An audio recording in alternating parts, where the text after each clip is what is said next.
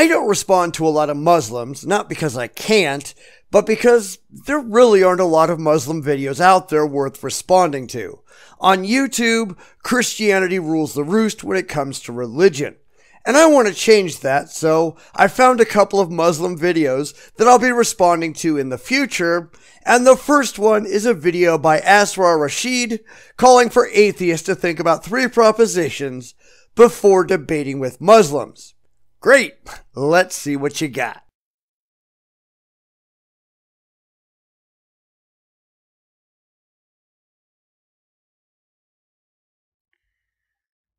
Now, I'm going to say something that Muslims or Christians or other theists won't pay any attention to at all. But I've seen a lot of videos out there where the religious try to set conditions for having religious discussions. They're only willing to talk about religion so far as they can do so on their own terms.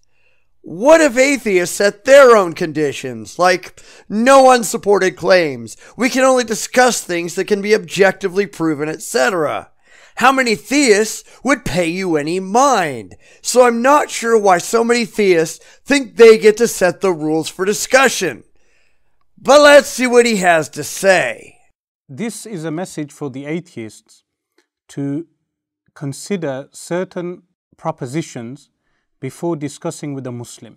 Now those propositions, inconvenient jump cut is inconvenient, are proposition number 1, that we cannot have something coming into existence simply because of the principle of determination. In other words, they hold some things on faith, and in order to have a conversation with them, you have to accept that their blind faith is true. Yeah, I don't think so. What do we mean by the principle of determination? If there are 2 options, A and B, existence and non-existence, someone would have to have come along and chosen the proposition of existence over non-existence, therefore we exist. So this is proposition number 1. Well, that means a whole lot of nothing. There's a ton of blind faith in that statement that we really need to unpack. First off, engaging in a false dichotomy between existence and non-existence without defining your terms. What does any of that even mean? Second, asserting that someone, not something, but someone, made the determination between existence and non-existence. Says who? That's just a blind faith assertion that has not been justified. In other words, in order to debate with a Muslim, you have to accept their beliefs are true. This is not going well. And this would be very logical to any Muslim theologian and Muslim layman. Well, not to anyone with a clue in their head. And since you're talking to atheists, why do you think they would accept Muslim propositions?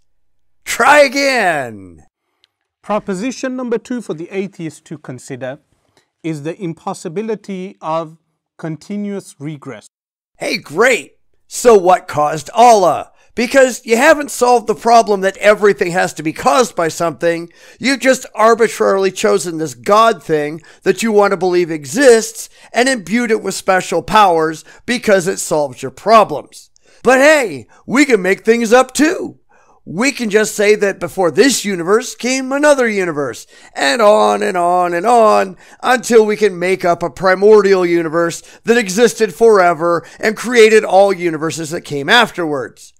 We won't do that because we're honest, but what makes you think your unsupported assertions are any better than ours would be? What do we mean by continuous regress? That something is caused by something else. So we will say A is caused by B, and then B is caused by C, and then C is caused by D ad infinitum, meaning forever. This Muslim theologians will say is an impossibility. Why would I care what any Muslims say? I'm not interested in who says a thing. I'm interested in what you can support with objectively demonstrable and verifiable evidence. And in the absence of such, I'm not going to take your word for anything. And that's what science does. It looks at the evidence, and if it can't draw a conclusion, it doesn't make up an emotionally comforting explanation. It says, we don't know, and it keeps looking into it. Maybe you should try that.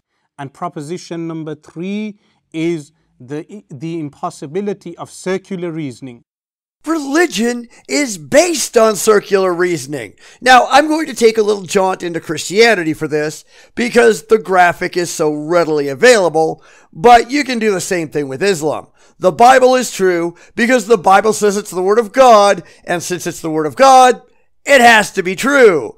Around and around and around you go, where you find reason, and nobody knows. The problem is no one has ever proven that any of those propositions are true. It's just belief piled on belief piled on belief with no intellectual justification at all. What do we mean by circular reasoning? If we say A caused B and B caused A, and therefore A caused B and B caused A. I'm sorry, but if A equals B, then by definition, B equals A. You can't have it any other way. It's basic mathematics. How can you not be aware of that? Or if we say A caused B and B caused C and C caused B, C caused A, and then A caused B and then B caused C. That's also a mathematical certainty. You can't even get elementary school math right. Is it any wonder we don't take you seriously? This would be something rationally impossible. No, it's something rationally certain.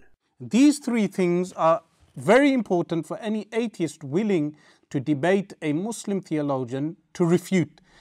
I already did them all, thanks.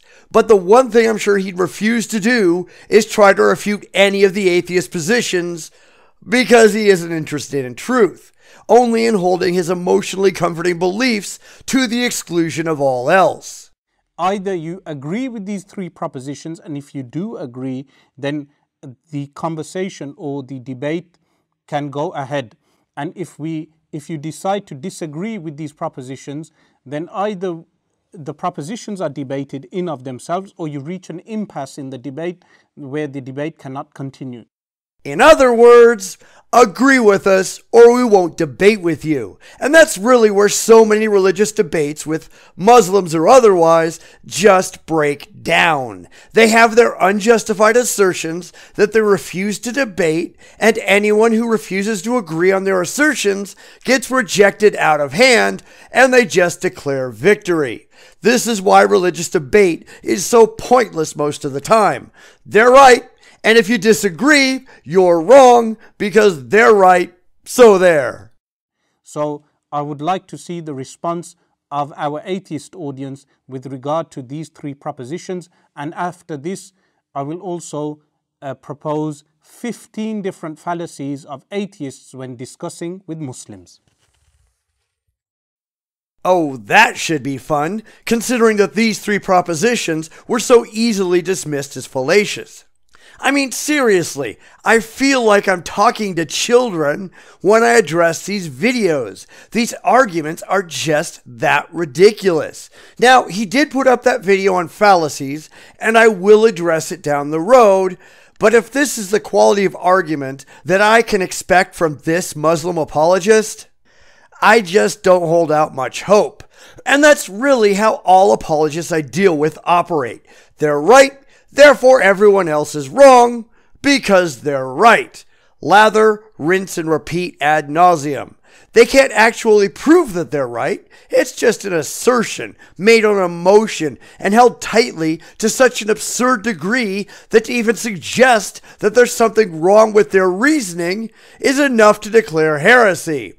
And we all know what Muslim-majority countries tend to do with heretics, because whether they like it or not, they can't actually prove any of this. They have no objective evidence to support any of their claims, but because they're so emotionally attached to their faith, the very possibility that it's wrong or can be challenged is unacceptable. Therefore, where they can't control the facts, they make sure they can shut up their critics, often permanently.